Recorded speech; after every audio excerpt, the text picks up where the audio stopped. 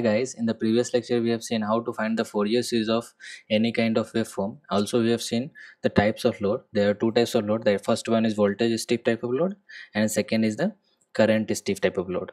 So R and RE load are considered to be the voltage steep type of load, and remaining in which you have inductor present in the load, that is considered to be current steep type of load. Now in this lecture we will start rectifier and we will see what is rectifier and its classification. Okay, so what do you mean by rectifier? Rectifier is the power electronic circuit which converts AC to DC, any AC signal into DC signal. Okay, that is known as rectifier. So I divided rectifier in three categories. First is the uncontrolled rectifier, second is the fully controlled rectifier, and third one is the semi-controlled rectifier. In uncontrolled rectifier, basically we are using power diode. Okay, and we know that diode is the uncontrolled switch. So we are using diode circuit to convert AC to DC form. Like in uncontrolled rectifier, we are getting output voltage that is constant, means V0 will not change. We cannot control the magnitude of output voltage. The output voltage is constant. While in fully controlled rectifier, we use thyristor. So depending upon the firing angle, we can vary the output DC voltage. So it is variable. We are giving input that is equal to Vm sin omega t, that is fixed. Okay, and we are getting output that is in variable form, and the output voltage depends upon the firing angle of thyristor. I will tell you what is firing angle of thyristor later on. For now, what you understand, in fully controlled rectifier we are giving fixed AC supply and we are getting output in form of DC that is variable in nature, means we can vary the output voltage. The third category is semi converter, which is the combination of diode and thyristor. Okay, and this in this case also we are getting variable DC output that is depending upon the firing angle of this thyristor. So in all the three categories, what we are using? We are using diode and rectifier, that is the power electronic devices. And we know that power electronic devices have very less loss practically.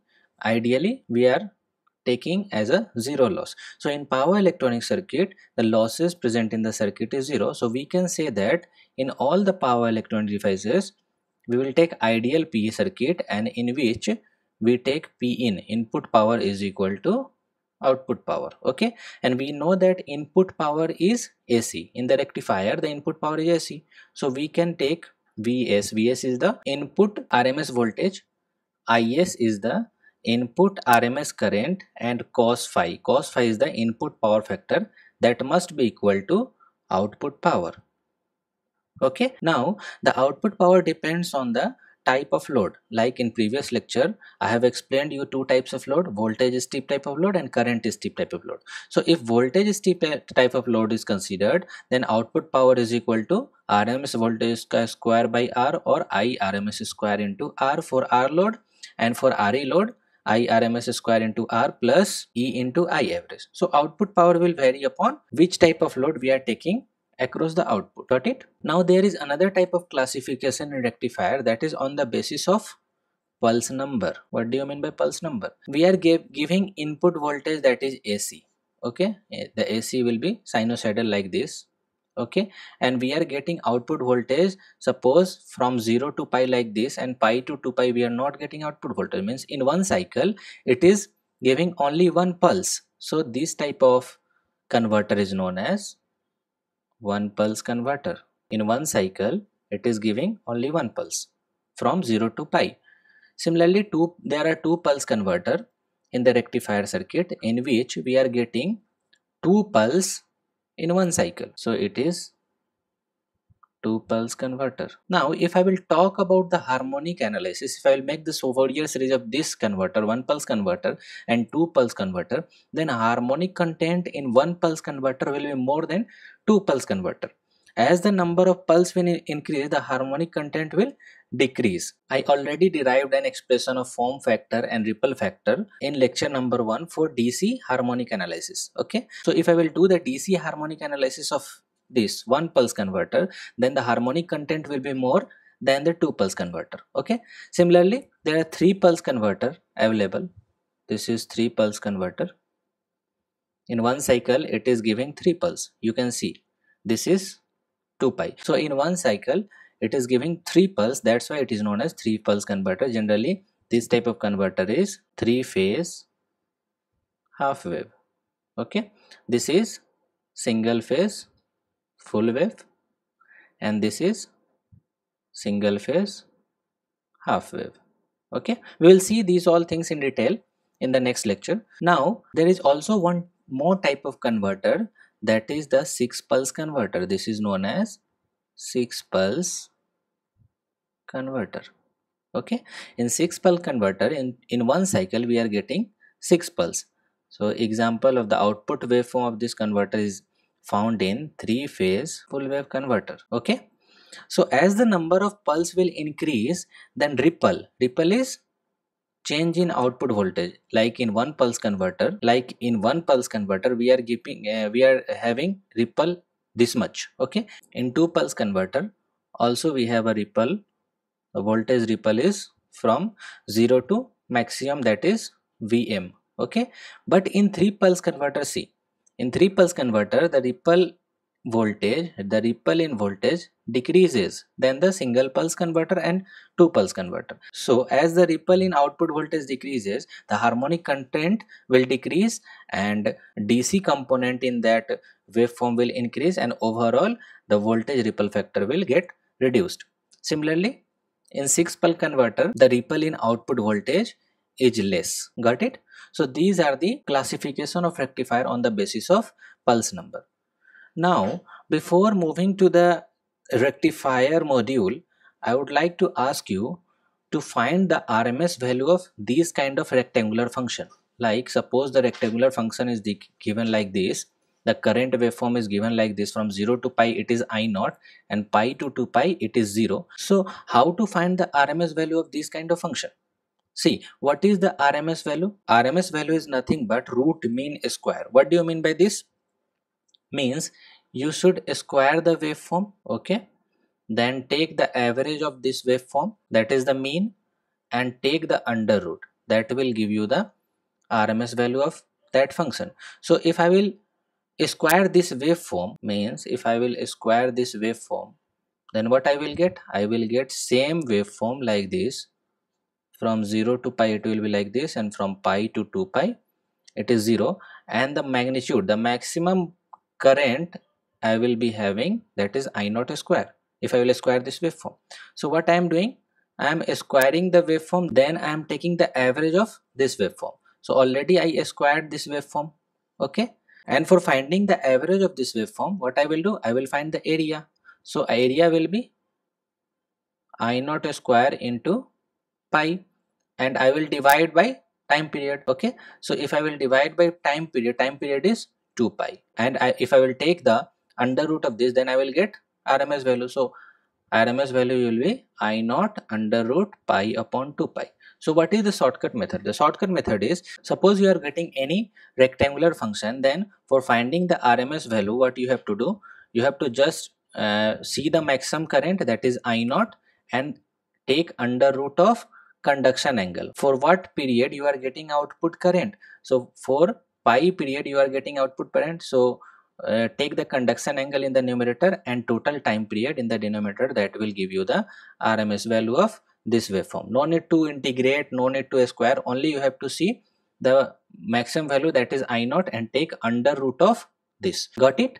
So in this way you can find the RMS value of any rectangular function. Suppose I will ask you what is the average value of this function, then it is easy. Average value will be area under this time period. So area will be I naught into pi, and time period is 2 pi. So average value will be this much, I naught into how much it is conducting, that is pi upon total time period 2 pi.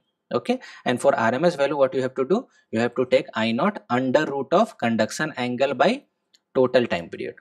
Got it? In the same way, suppose I will ask you what is the RMS value of this function. So let us find first the average value. So average value you will get 0, because area, the positive area is equal to the negative area. So average will be 0. But you will get RMS voltage.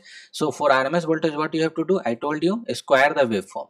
So if I will square the waveform of this rectangular pulse, then I will get from 60 to 180, that is I naught square. The maximum value will change, that is I naught square if I will square with this waveform. And again from 240 to 360 I will get like this. This is I naught square, because if I will square the minus I naught, then I will get plus I naught square. So it will move to the first quadrant. So after squaring the waveform I will get like this. Okay, now here you can see that the time period had changed. Now to find the RMS value, what you have to do? You have to square the waveform, then take the area under that waveform and divided by time period and take the under root. So take under root. I have already squared the waveform. Now find the area of this waveform. The area of this waveform will be I naught square into this area. I naught square into 120 degree upon time period. Upon time period, what will be the time period of this? See, here the time period is 360 degree, but here the time period has changed, it will be 180 degree. So the time period will be 180 degrees. Finally RMS value will come out to be I naught under root of conduction angle, that is 120 degree by 180 degree. Got it? In this way you can find the RMS value of any rectangular function. Why I am telling you this? Because these I will use while finding the conduction angle of thyristor, RMS value of thyristor, RMS value of diode, and circuit turn of time. So this concept will be used there. That's why I explained you how to find the RMS value. Only what you have to do, you have to square this waveform. So after squaring, take the average of that waveform and then take the under root, that will give you the RMS value. Got it? So that's all about this lecture. In the next lecture we will start the rectifier. So I created the rectifier module according to the gate syllabus. So I divided the rectifier into categories. First one is the single phase and second one is the three phase. In single phase again it is classified in two categories, half wave and full wave. And in half wave two types are there, that is uncontrolled and controlled. In uncontrolled we use diode and in controlled we will use thyristor. Okay, and we will see the output voltage, output current, conduction angle, output power of any kind of load like R load, L load, RL load, RL with freewheeling diode and RE load. Same load can be repeated for controlled converter, that is RL, RL, RL with freewheeling diode and RE load. Okay. Now in full wave it is divided into three categories. First one is the uncontrolled, then controlled and semi-controlled. So in uncontrolled we will use diode, controlled we will use thyristor, okay, and in semi-controlled we will use diode plus thyristor. So semi-controlled is divided in three categories. First one is the symmetrical, second is the asymmetrical, and third one is the full converter plus freewheeling diode. We will see these three semi-controlled circuit, and the load we will take, that is R load, RL load, RE load and RLE type of load. Similarly in three phase we divide into types, that is half wave and full wave. In half wave we will see uncontrolled and controlled, and in full wave we will see only controlled, that is the fully thyristor breeze. Okay, so if you guys understood the concept, then please like this video. For new updates you can subscribe to this channel, and for doubt solving you can join our Facebook group. Thanks for watching this video.